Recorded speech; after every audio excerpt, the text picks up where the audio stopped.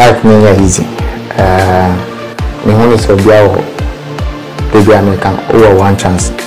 I will we are single. As soon the year we won. Now me name say be a na kwa bobo wa bruche, but now me dream say na bobo wa bruche, but me name say dream the bit member. True. But obi biara wo ho also o fighting say we won say attract me do level where better me do nipa oti wiasin I was say and was say always when you're happy, so always we are happy, we are selfish when you be home. I was say sometimes when feel sad, I was say sometimes when you're happy, sana me home, you know. And now the way we are smoker, we shake nipa around you are now the island, all the reality is the way me home am for bread. Every time we are me per se project. Yamakwa Bagana TV1 and the bridge to ama that's sorry anti asempa we are husem you know him say you abema Christian Achua wabobo ama Ghana blaster it say na doye ne na dwempa a woman nipa nipa dasani especially you no more prisons enche bia na ye report eba your platform iso ema wasote say earthquake biasi e otaki you abema na owo edan anase abronsan ba komo a chese edwegu ye na anche bia na esi ye no ene chese yehuno ba hesa ba se ya nsen hunu na yegusu a yehwe no nti ye ma ne manager anase ni agent etuko take onum ema ye de ho asem bibre ebremo ne ye sorry ye no ne ye memenda Saturday 18th ya anti asempa chese ya da sorry ye na one of the manager nana secretary area ba beto out say yemia be me chese yehu ni nipadua anase ne body no ne yehu ye no onka ati asefo ho chese waka nchini egu ayare husempa chese ende Saturday mede bro na yenwa be me yenyina enim say yewo no 1992 and now we're from 2023. That means almost 31 years near. It's just a very sad. Branty ocean a fama and your door. It's just as me see, you know, almost the whole Ghana, Empire, boy near the Tanichi. Just of course, social media, even though take your much idea, but now Ghana, the way I now you see bomb pie, see a who you are me. And there such sad reporty abano.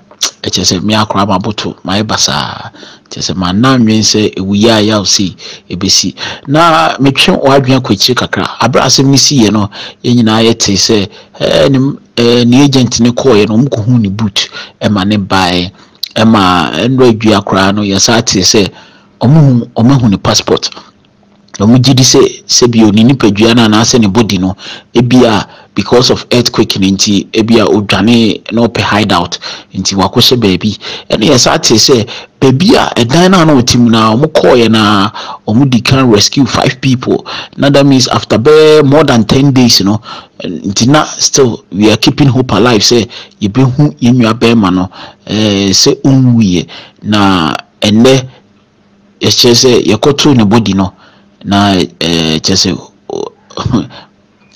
wow arahusem na mpese yakutie reporter eba ma nyina yehu a ye ka chese ni management e beto abonten yenko widinche ye ba ye beto so. It is with the heaviest of hearts that I have to announce to all well wishers that sadly Christian Atsu's body was recovered this morning. My deepest condolences go to his family and loved ones. I would like to take this opportunity to thank everyone for their prayers and support. I ask that whilst we make the necessary arrangements, that everybody would please respect the privacy of the family during this very difficult time.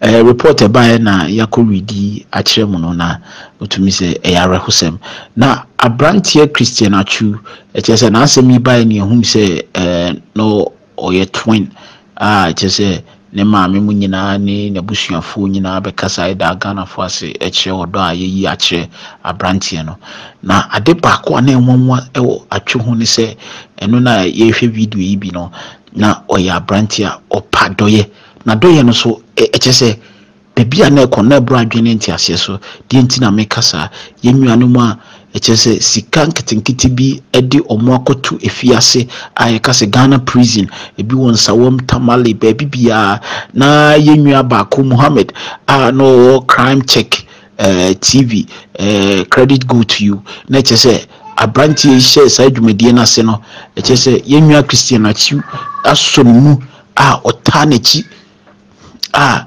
obuano say obegye nipa efri ohaw mu na nasem ba ko kan se osi ewiase se oyeye na sabio uji wani na wani owe ho that means we are selfish that means unhwe unua bi se unua no ne ho beto no but now the unko de na odwen ho na Christian eboa so many prisoners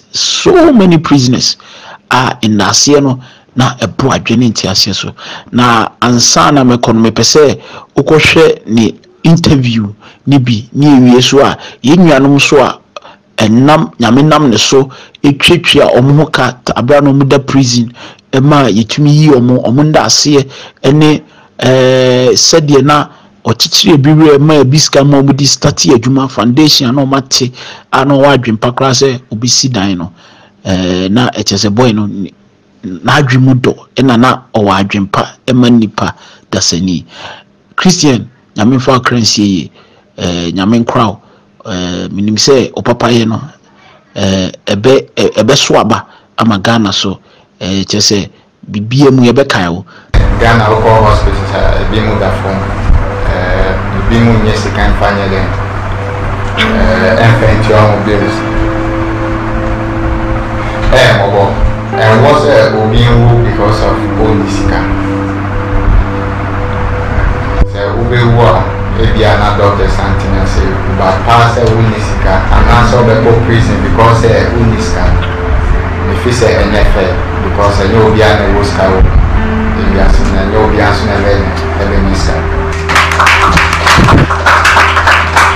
That is so common. This is not true, but it's not you say. Prisoners now so called visitor in someone. Yes, my Namia Simon Sucher said, Uncle prison uncle visitor man for any went. Miss Omea Christo name where I may try say, maybe assembly soon. Until you call prison hall no man and me come home. Me come home the real hot here. And I may say, oh. Go for a more here in Boa.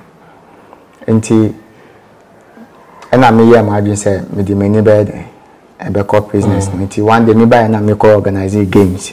And I boy, even for me, perceive me be answer my call.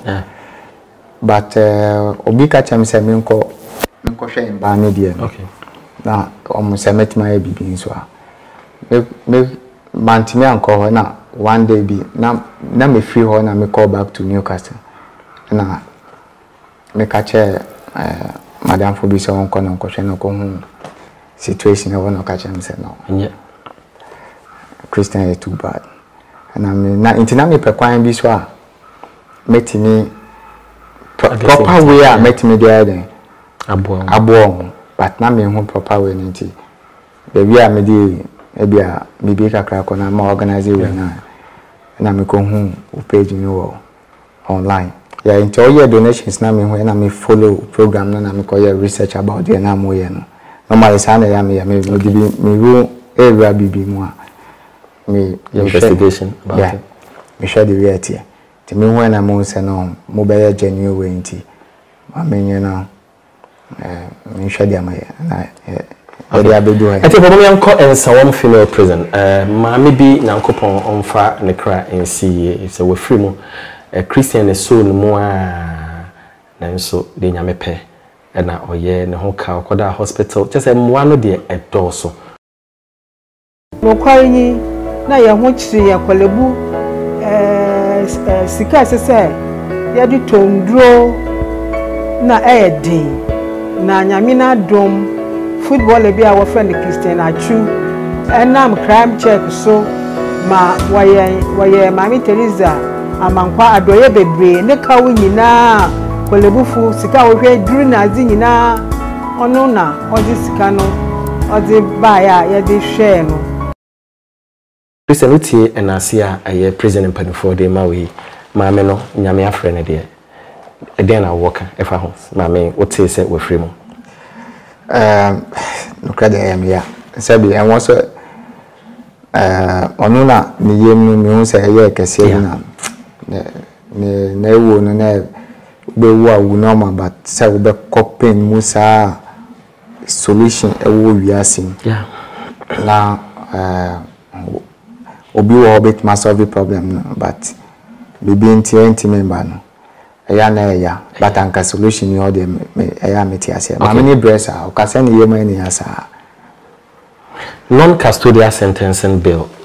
You are the only footballer meka de say in Africa wakasa fa ho say sa bill ye pass into law obi akowia kwadu obi akowia ahwede no ebitima ma ye adwuma na Ghana yenim se fi wa ha gatam obitima aweke ebitima plant for food and jobs and say ye do om to prison na aban asan yisika afidi wom sebe yansa bia enim waka aban say afiwe won be pass into law and then I say o ka efa ho piem because my who say ade a da wakoma so ya ka asem dey cancer but me say every year bia no mo postpone the ade no omo ka say next year August next year but me who say Ghana for baby person better take responsibility I was say young kasano yenjina we di be share we boss BBC we di be share we for obian person better take responsibility adi ba kwa mission we Europe na I was say yan take responsibility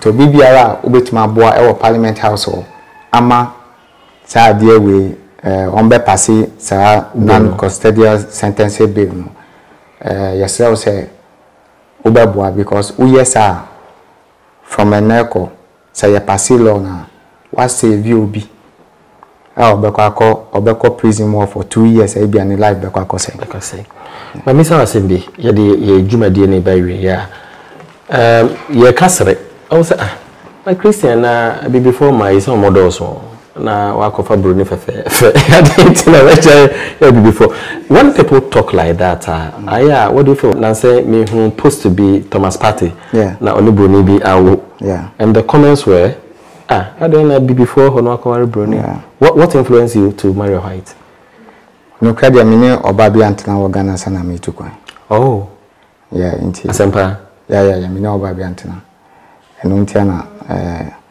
me ko ye no me bobo ko enim no na me nim nso se me ko enim wo bo mo nti I say empo obi and tell me from if it is anyway though menim say imba baby o mo Ghana mo for mo suban anyway but dia ko pie mo an dom ye mi wo do mi mu anya say we akoko we tuntum we enti me ne tena wasomdwem do ye kon sometimes already ko no o ka say ko say say once me once abro for na mo culture na difference here there enti bi wo ha etiminya kasa wo different but dia me penny say otime be ka sorry che me etime ko ka sorry che no nti every time no ya konkra na otime ho ase yeti e ho ase yenka wo ya but o ma me efrimu ya o ma me efrimu ye didi nkomo bebre me no didi nkomo bebre how was it like time out is o ma me efrimu o ma me abre a lot and now me sure so bomb pie so binya che na why even more for her but wa ma me to no what you news and say na ho me papa because oya we me buy now other hospital will go on me buy it me be ba me hu the condition na me hu say very difficult and na coronavirus ni so aba it na Newcastle for see players now outside no. Because on be close way. But the city. Now send me freeway. Me mama home. Enko. But me free no 1 week later na mo catch me say we free mo. Na ana jobi am so sa. But one day me bibi mama is me so die na me hon no young. Mba older women no more want cheap. Wow. And no young no one fin. Wow. And me hon is ano. Na me guys.